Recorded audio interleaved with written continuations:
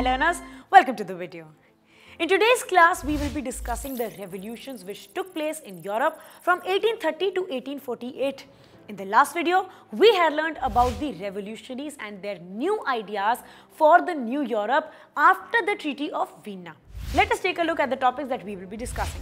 When did the first revolution take place? Describe the Greek War of Independence. Who participated in these revolutions? The Treaty of Vienna promoted a monarchy rule where people weren't left with much freedom. This led to the creation of underground societies formed by revolutionaries. The creation of conservation regimes to ensure that the new rules were being followed.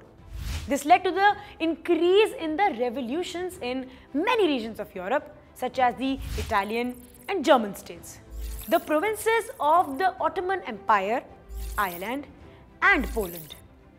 These revolutions were associated with feelings of liberalism and nationalism. Students, we have been talking about revolutions. So can you tell me who were these people participating in them? The liberal nationalists belonged to the educated middle class elite, among whom were professors, school teachers, clerks, members of commercial middle classes. In July 1830, the first disruption happened in France. A small recap from the previous video. When the Treaty of Vienna was drawn, the Bourbon dynasty was restored to power in France.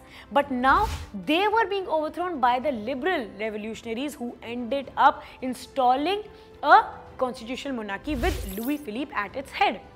It was said by the Austrian Chancellor Duke Metternich that when France sneezed, the rest of the Europe caught cold. By this, he meant that once the July Revolution in France happened, it spread like wildfire to other cities as well.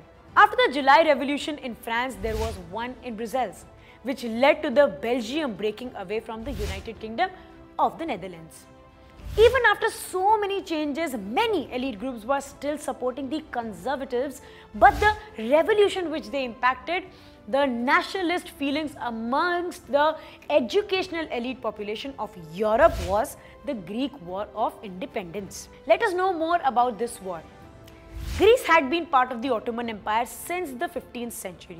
With an increase of the revolutionary nationalism in Europe, it also influenced the Greeks to initiate the struggle of independence in 1821.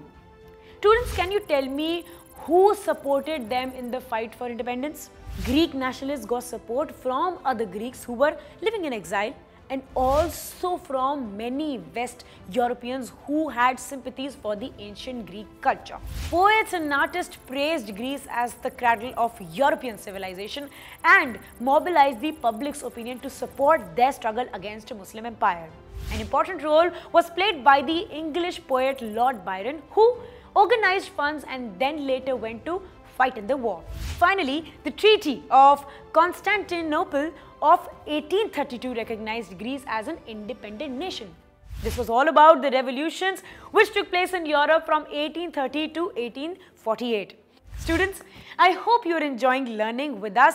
Please provide us with your valuable feedback in the comment section. In the next video, we will study Romanticism and nationalism in Europe. Till then, stay healthy and keep learning.